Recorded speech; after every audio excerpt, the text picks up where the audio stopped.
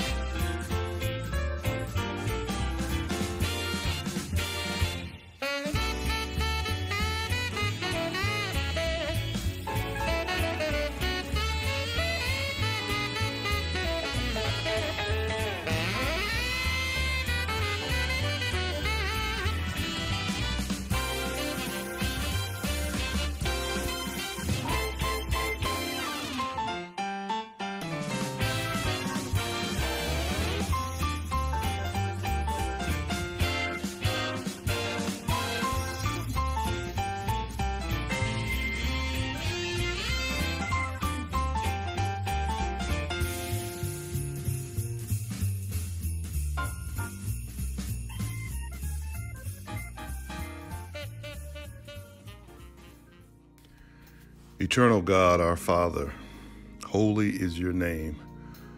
Your kingdom come, your will be done on earth as it is in heaven. Father, let your perfect will be done in and through your people, Lord. Help us to be the salt and the light that you've called us to be in this sin-sick and dying world. Lord, we thank you for being so very good to us. We thank you for your many seen and unseen blessings, for your loving kindness and your tender mercy. Lord, we thank you first and foremost for Jesus. We thank you for his precious blood, Lord, that washed our sins away as far as the east is from the west. Lord God, we thank you for your word, which is a lamp unto our feet and a light unto our path, Lord. We thank you for your Holy Spirit, who is our comforter and our guide in truth, Lord. And we pray that you'd help us, Lord, to surrender our will to the will of your Holy Spirit, to be guided by him, Lord, to be guided by your wisdom in all that we think, do, and say. We thank you for this opportunity, Lord, to worship and praise your holy name. And we pray, Lord, that you would guide us, Lord, in our worship service. Be pleased with our worship, Lord. We thank you that you've given us one, Lord, who is dedicated himself to serve you, Lord, to study, to show himself approved, a workman that needeth not to be ashamed, rightly dividing the word of truth. And now we pray, Lord, that you'd prepare our hearts to receive your word. And we pray, Lord, that you would plant your word in our heart and that it would germinate and produce much precious fruit in our lives, Lord, that will redound to your praise and glory. Lord, we thank you that we have this privilege to come before your throne to find grace to help in any time of need. And we ask your blessings upon all those that are sick among us, Lord. Lord, you know them. Lord, you know exactly where they are and what they stand in need of. We pray for their faith. We pray for their healing in Jesus' name. Lord, we pray for all those who are bereaved, Lord. We pray for certainly still, Lord, the Clinton family, the Tucker family, Lord. We pray for Kanye Smith and her family, Lord. Lord, we pray for all those, again, who are sick. You know them again. The Armstrongs, Lord, the Stokeses, Mother Hodges, Lord, so many others, Lord. Too many to name, Lord, but you know exactly where they are and the healing touch they stand in need of. And Father, we thank you for keeping us in your loving care, even through this pandemic, Lord. We thank you that we can have the peace that surpasses the understanding of this world as we trust in you, Lord, totally and completely in everything and for everything, Lord. And Lord, we pray for those who are on the front lines, Lord, helping those who have contracted this disease. We pray for their healing. We pray that you comfort those who've lost loved ones to it. Lord, we pray for godly wisdom for all of our leaders, for our spiritual leaders, for our political leaders, Lord, for our judges, courts at every level, for the media moguls, Lord, and our corporate leaders, Lord. We pray for our country. And Lord, we pray that your will be done. Let your redeemed say so. Let the redeemed of the Lord say so. Speak out for righteousness, Lord. And let the light, Lord, that you have given us so shine, Lord, that they would see you in us, Lord. We just thank you and praise you again, Lord, for this opportunity and this privilege to come before you and offer this petition. In Jesus' name, in his precious name, we pray. Amen.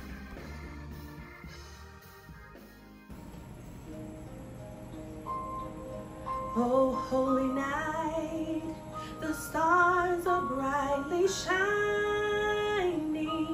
It is the night of our dear Savior's birth.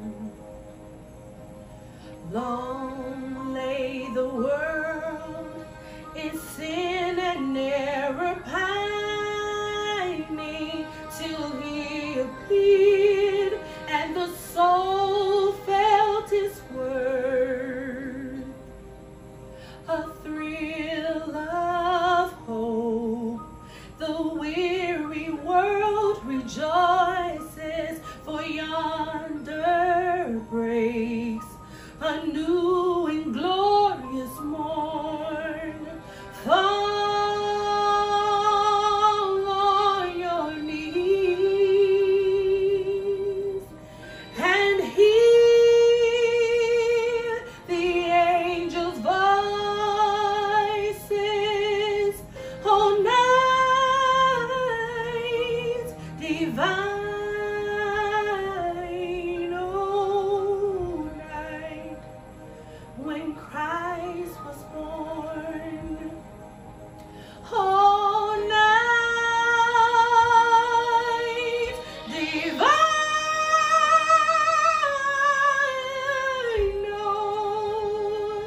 oh, night divine. Oh, holy night, the stars are brightly shining. It is the night of our dear Savior's birth. Long lay the world in sin and error pining, till he appeared and the soul felt his word. A thrill of hope, the weary world rejoices, for yonder breaks a new and glorious morn. Fall on your knees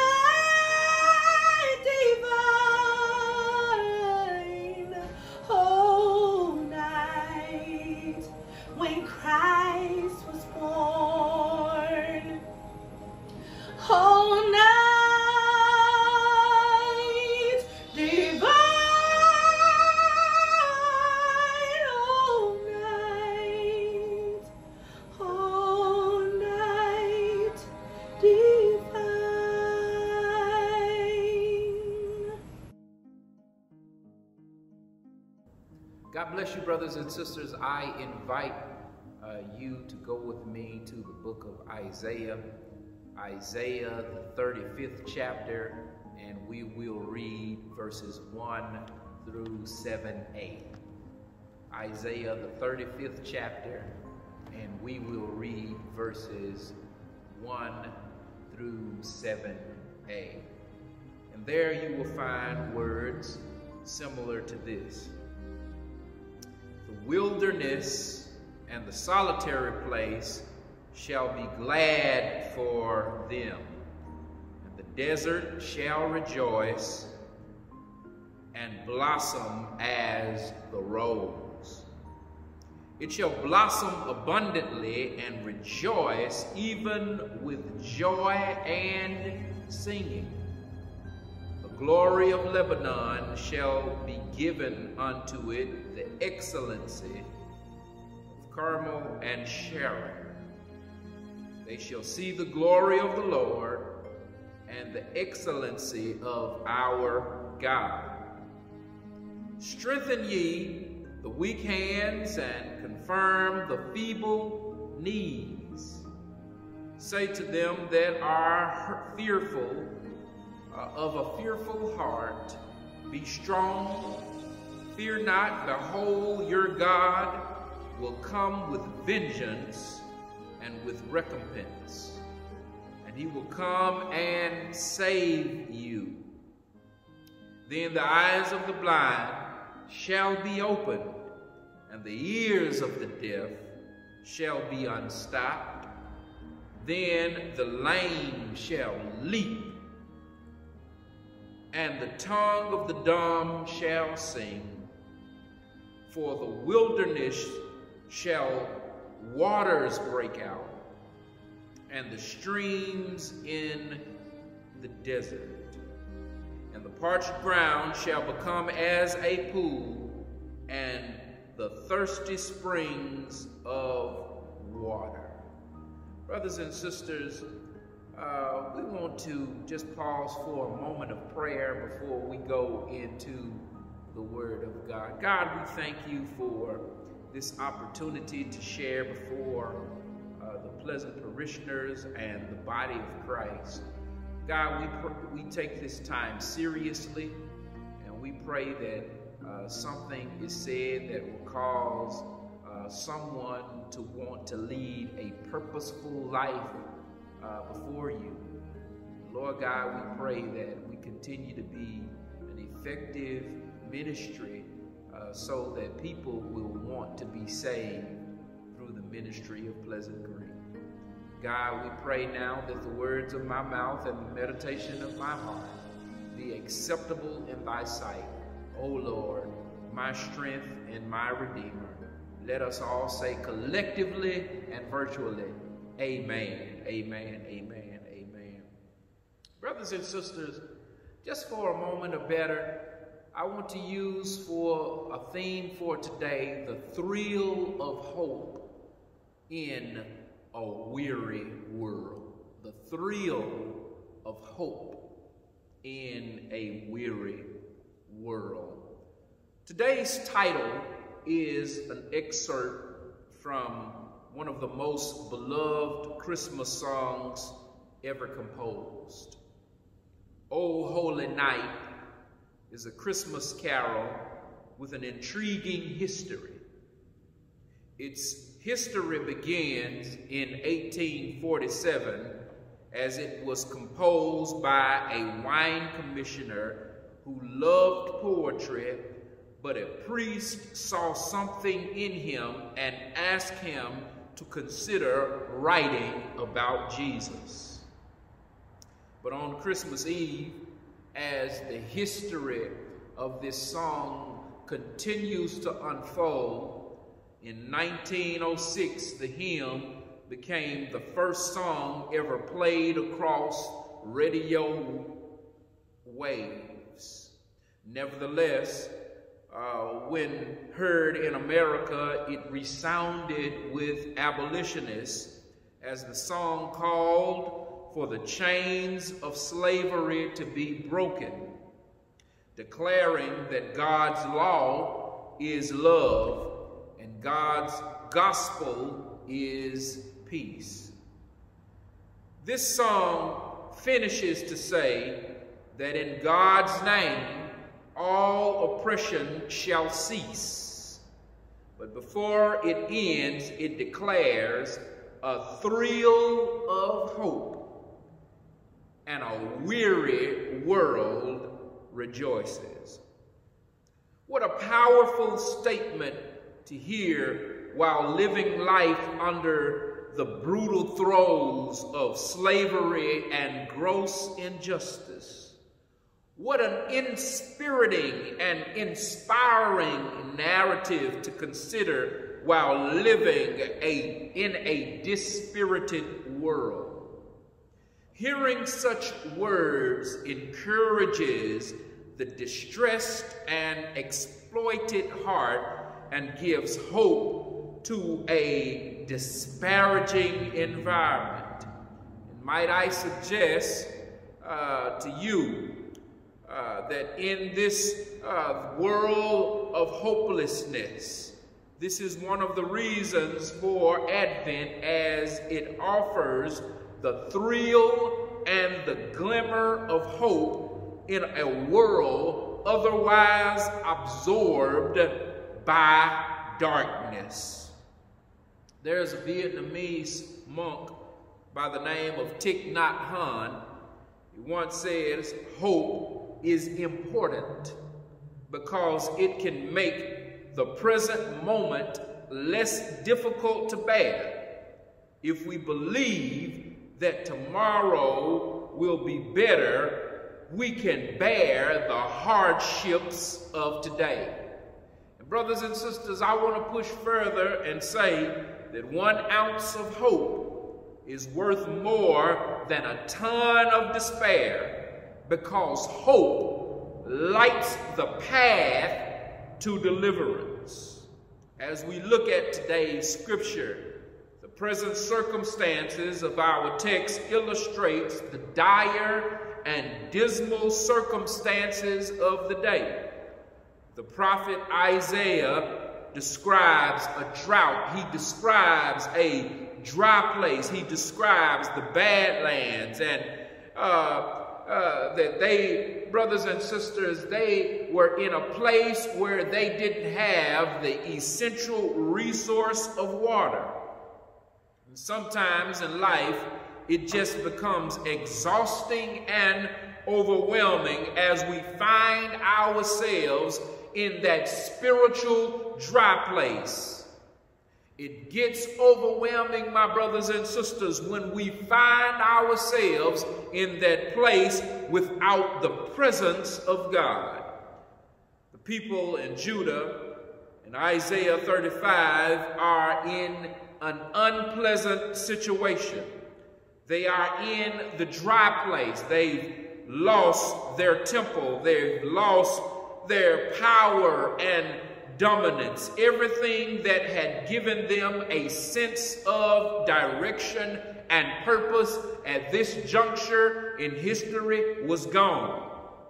They were overwhelmed. They were weary. They were lost. They were frustrated. They were afraid. And they were feeling far from the presence of God. They were utterly despondent. But into their despair and into their confusion drops the word of God in Isaiah 35. And I want to pause before passing this particular point and say that sometimes we need to wait long enough for us to hear the word of God, because the word of God is essential and the word of God is important when we find ourselves in dry places, when we find ourselves in bad lands, when we find ourselves in the place where we feel like we are far from God. It is important for us to hear the word of God. We read this particular passage. This passage is intended to be poetry, in Isaiah 35, on this third Sunday of Advent, this Sunday of joy, after all of the careful watching and the waiting, we catch a glimmer or a thrill of hope and what might be possible when God breaks into human history.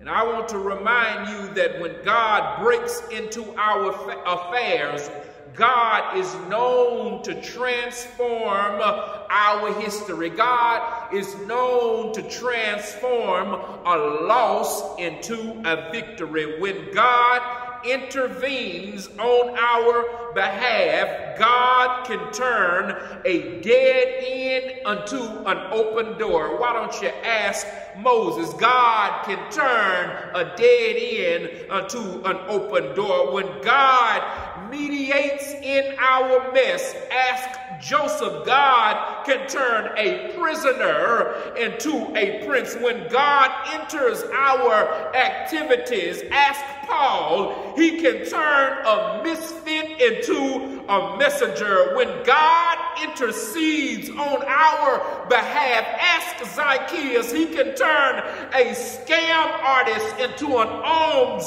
giver. When God steps into our affairs, ask David. He can turn enemies and opponents into escalators and advocates. When God steps into our affairs, God can do some things that we had never thought of before.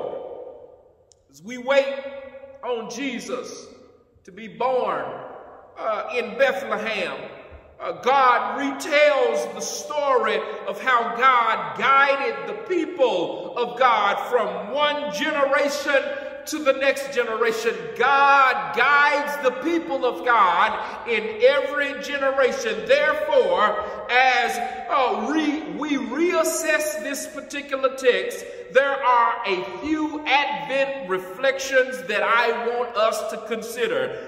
First of all, what I want you to consider, brothers and sisters, as we creep up on Christmas, first of all, God gives hope to the hopelessness. God gives hope to the hopeless, and God gives hope even in situations of hopelessness. What the narrative suggests is that all of creation and all of God's people are hearing God, and once they heard God, they never gave up on the restoration that is promised to them in the future because they held on to the promises of God. Brothers and sisters, one of the things that I want to suggest to you, that no matter what time period we are in, the Word of God and the promises of God are still true. What the narrative suggests is that all of creation and all of the people of God were praising God again because they held on to the promises of God. And what is interesting to me in this text is that creation is rejoicing even in a state of devastation. What blesses me again is that creation has the faith, all of creation has the trust and the resolve to remain ecstatic and expectant even in the face of affliction, anxiety, and inconvenience. And I think that is a point worth emphasizing before the body of Christ as we wait through this COVID season, as we reflect upon the catastrophes that have happened in this past year, all of the loved ones that we have lost, all of the jobs that have been put on furlough. Brothers and sisters, what we must recognize is that all of these trials lend to our spiritual growth. whatever you have gone through in the year of 2020, what I want you to recognize that all of the trials, all of the hardships that you have faced, all of the things that you have gone through in 2020, they lend to your spiritual growth. They lend to your spiritual growth. A good way to assess the progress of that growth is that when you emerge at a place in your faith that you can with expectancy anticipate God's deliverance while you are yet in despair, brothers and sisters, that signals that you're growing in the Lord. And when you are confident about what God will do and how God will intervene into our affairs, and brothers and sisters, with that hope, you can stand before the obstacles that you face in life. That's how you know that you are growing. You then know that your faith is strengthening when you are able to remain focused on God while being tossed and driven by the stormy seas of life, because after all, what we must understand, smooth seas don't make skillful sailors. I want to say that once again, brothers and sisters. Smooth seas don't make skillful sailors. But to be really a master of the sea, and to really master the sea, you've got to encounter some storms while staying focused and affixed and fastened to God. The seasoned saints would say it like this: hold to God's unchanging hand. The seasoned saints knew that there is hope in holding on to God's hand. Brothers and sisters, one of the things that you've got to know as a believer, that there is hope in holding on to God's hands. And when you hold on to God's hands, you have hope that is in God's hands. And when you hold on to the hope that is in God's hand, God enables us to do things that we wouldn't ordinarily be able to do. When we hold on to the hope that is in God's hands, brothers and sisters, we can shout even though we have been laid off. We can praise God even though we are in the middle of a pandemic. We can give God glory in the midst of grieving. When we hold on to the hope that is in God's hands, we can celebrate in solitude. When we hold on to the hope that is in God's hands, it gives us a glimmer of hope so that we can raise up holy hands even when we are experiencing hell. When we hold on to God's hands, we expect deliverance even though we face dry places. And in our modern area, and in this modern era, this is an unfamiliar concept because most of our happiness is contingent upon the circumstances around us. Our happiness is contingent upon the circumstances that are around us. We smile because we have an attractive spouse. We laugh because our bank account is fat. We're jovial because we have the world in a jug and the stopper in our hand.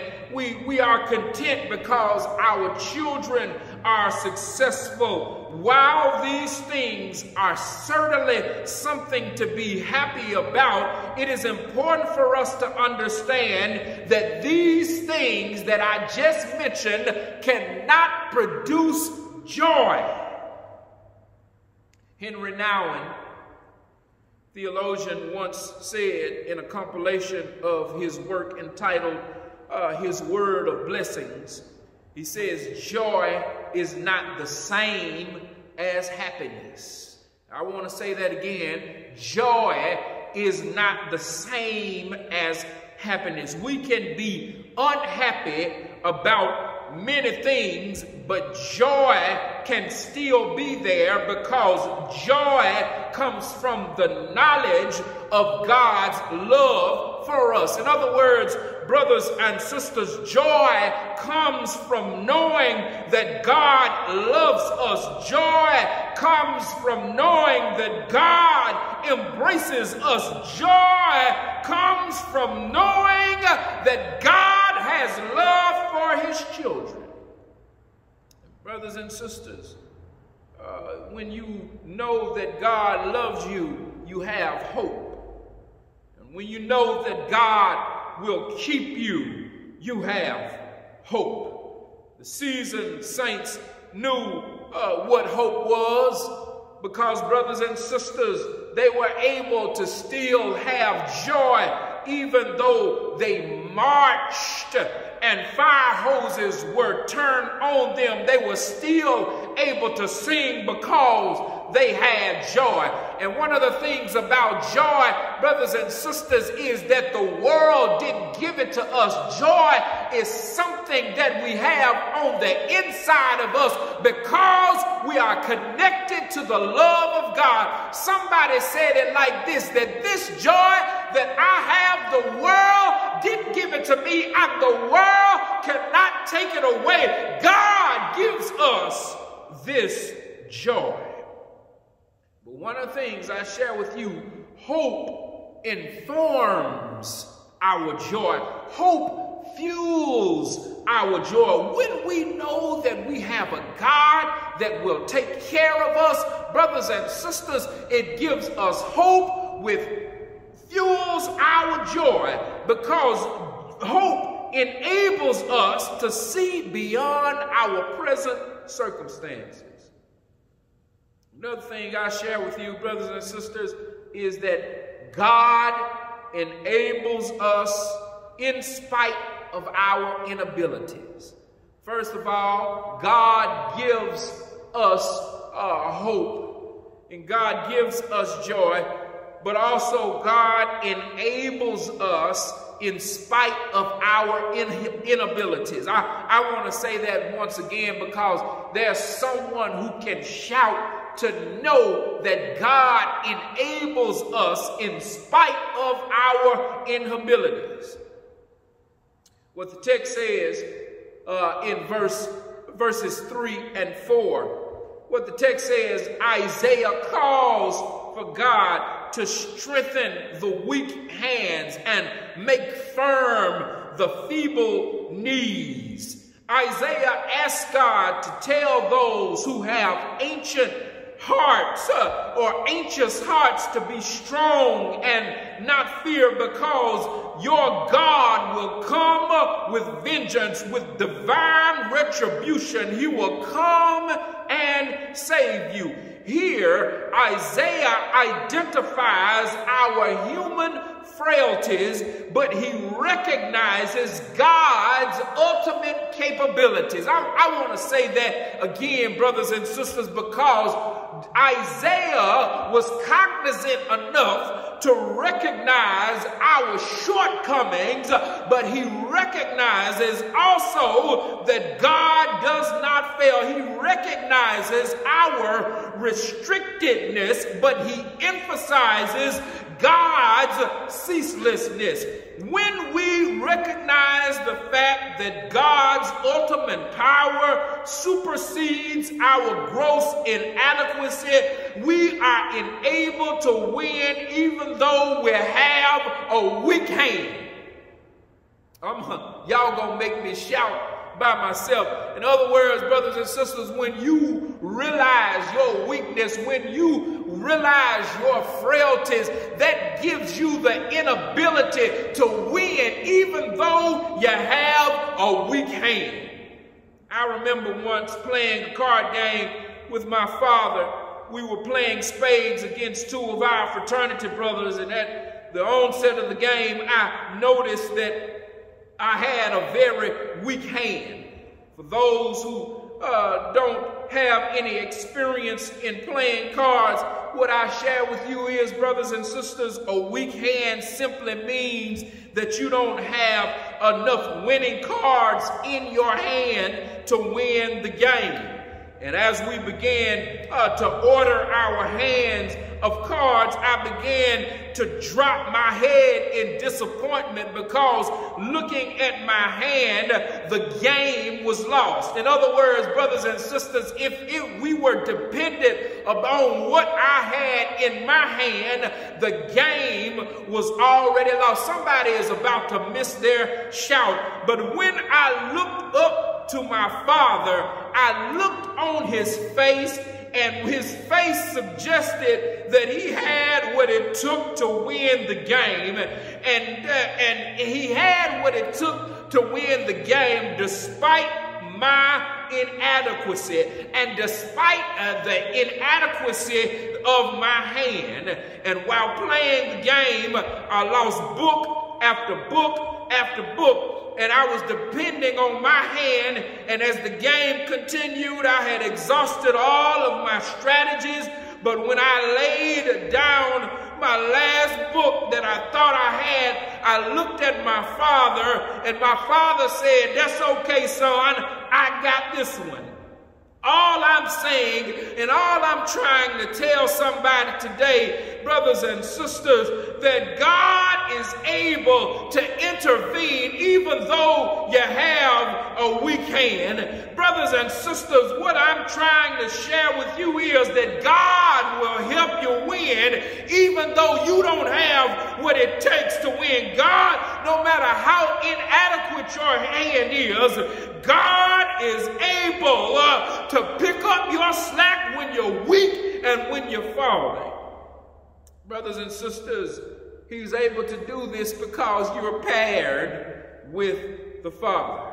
And in spite of your inabilities, you will still win. That gives me hope. That gives me hope during this Advent season as we look with expectancy as Christ is about to show up in our lives. It gives me hope that when my hands are weak, his hands are strong. That's why I will never forget this old nursery song in a Sunday school. They taught us, they said, "Jesus loves me, for this I know, for the Bible tells me so. Little ones to him belong. We are weak, but God is strong." That's why the Apostle Paul said in 2 Corinthians 12, he says, "God's grace is sufficient for me, and my power is made perfect in my weakness. I will boast gladly about my weaknesses, so that Christ's power may rest on me. For Christ's sake, I delight in weaknesses, I delight in insults, I delight in hardships and persecutions and difficulties. For when I am weak, that is when God is strong." That's why David says, "I will lift up mine eyes unto the hills. From whence cometh my help? All of my help comes from God."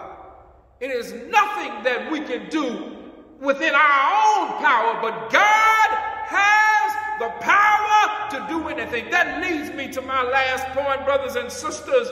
God gives us hope. And brothers and sisters, not only does God give us hope, but God enables us in spite our inabilities. But also the last thing that I share with you as you enjoy the rest of your day, God overrides impossibilities.